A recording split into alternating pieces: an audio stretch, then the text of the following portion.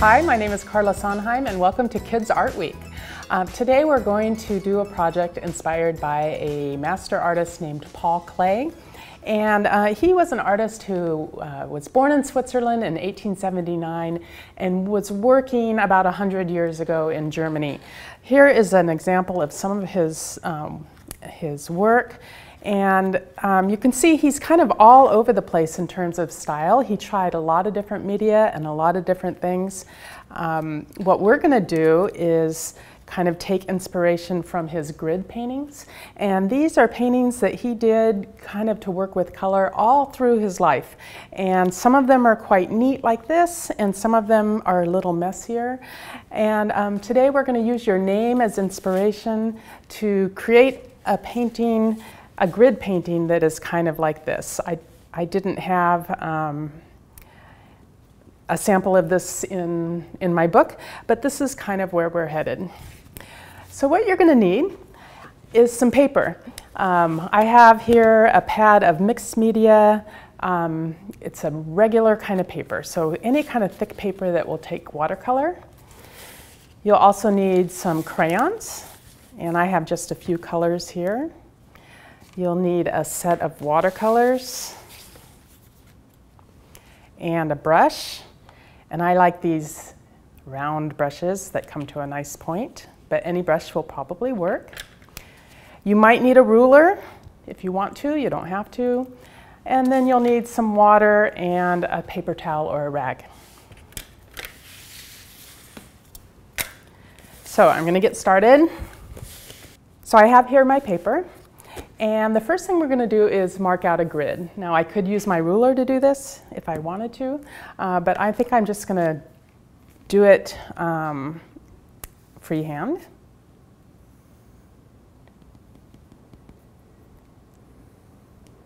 And you want the boxes to be pretty square. So I'm going to, let's see here, make a 3-row grid. So there's row 1, row 2, and row 3. And now I'm going to write my name in here. I've created for you a little sheet that kind of shows, I mean, you don't have to follow this if you don't want to, but this is kind of a way that I think Klee might have broken down his letters within the boxes. So I'm going to set that right here and just write my name right in the middle row. C A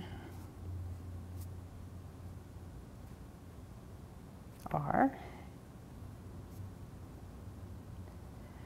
And I'm making sure I go right to the edges of the box. And I'm going right over the lines. And the reason for that, the reason you want to go to the edge of the lines is you want spaces to color in. And that's what we're going to do next with watercolor. And as you can see, this L has a little triangle here to color in, and here. This R has this sort of weird shape, and then all these little shapes. And we're going to color these in with different colors.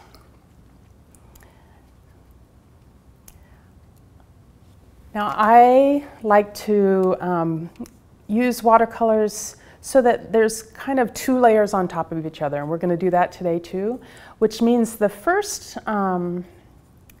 layer doesn't have to be that dark. So you can use lots of water and mix up a lot of paint or pigment. And I'm just going to test it on the side of my paper here. And that's a pretty good color. So I'm just going to start, I think I'll start by coloring in my C.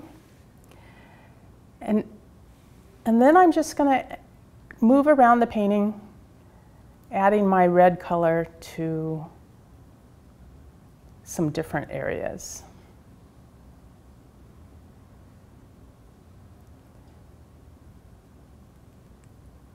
If you get too much paint on, for example, if it just is too wet, you can always wipe your brush off on your rag and then just pick it up a little bit and spread it around.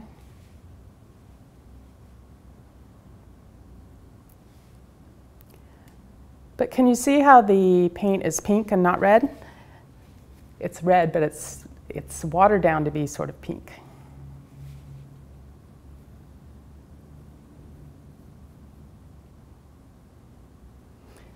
If you go outside the lines a little bit, don't worry.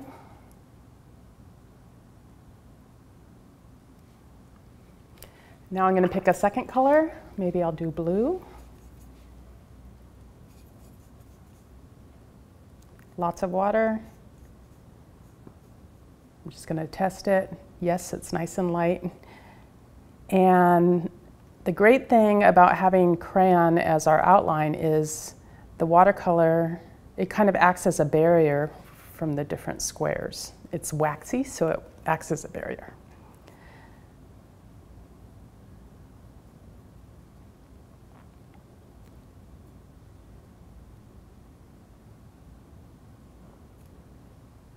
Oops.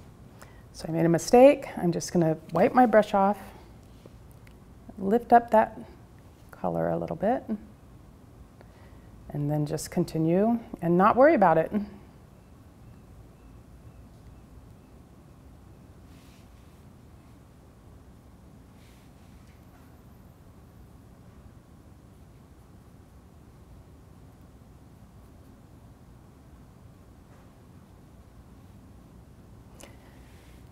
Now, if you have a smaller brush, it might not hold as much paint, so you might need to kind of go back in and dip into your paint. Just wanted to let you know that.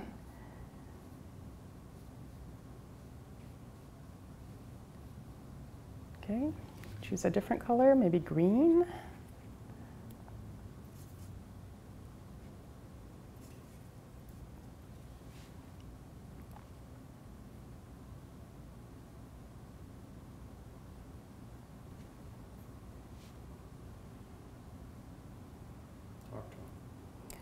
And I'm just filling in these little areas with my green.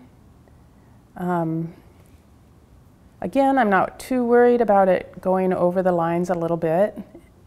It won't show in the end, and if it does show, then it makes it a little bit more interesting.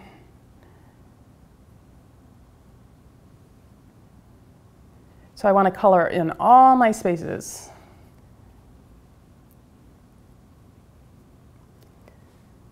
I'm going to go to an orange as my last color.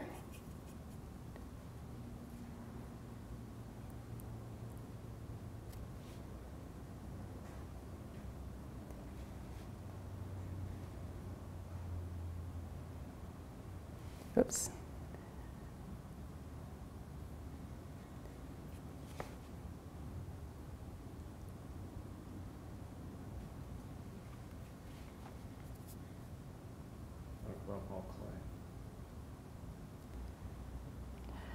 So it's really good to work and study the artists who've come before us, because they've worked out a lot of the things that already, and they can help us kind of have a shortcut.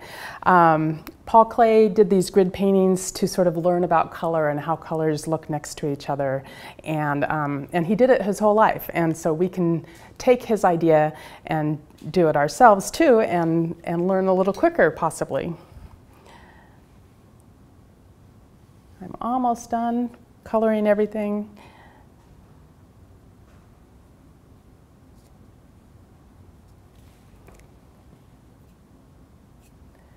And then I'm going to have to let this dry, and I need to let it dry completely before I go to the next step. So I'm going to let this dry. If you're working along, you let it dry too, and when we come back, we'll go to the next step. Okay, so my painting is dry, and it has to be completely dry before you move to the next step, meaning I can put my hand on here and it won't be cold and it won't get wet on my hand. So the next step is to take yellow and go over the whole painting with just one color, and what that does is it helps make all these colors work together. Plus it'll shift the color a little bit, and you'll see what I mean in a minute. So I'm going to make myself a little pool of yellow. It doesn't have to be too dark. Remember, these are sort of lighter layers because 2 light layers make a dark layer. I'm just going to check my color here, and that's pretty good. Maybe I'll add a little bit more yellow. And then all I have to do now is go over the whole thing with yellow.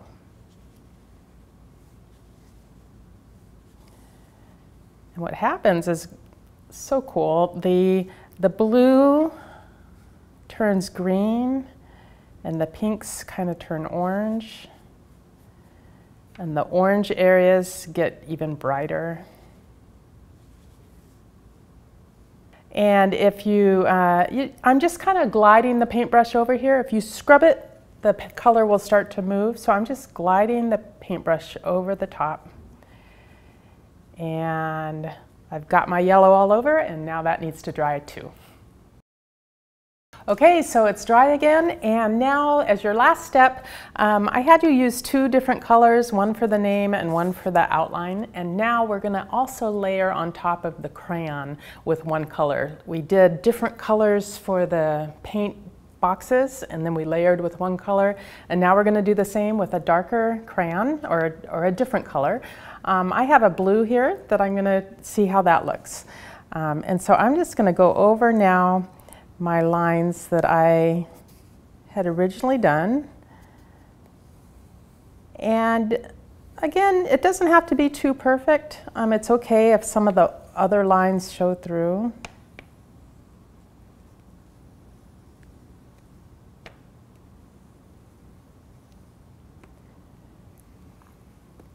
And then now I'm going to do the same thing with my name. And the idea is that we want it to make it so that the name is somewhat hidden. And so you really have to kind of look hard to see it. So this is my finished one. I have a couple of other examples to show you. This one was made with a ruler, and it's the name of my 3 grandchildren, Liam, Ethan, and Ellie. So if you have brothers or sisters you want to add to this, or your mom and dad's name, or pet names, that's great. And then the last one is just a little Kim that I made earlier today. So I hope you enjoy this lesson. Remember that you're layering watercolors so they don't have to be too dark. Don't worry about mistakes. You can just let it dry and then keep going and have fun. And I can't wait to see what you post online.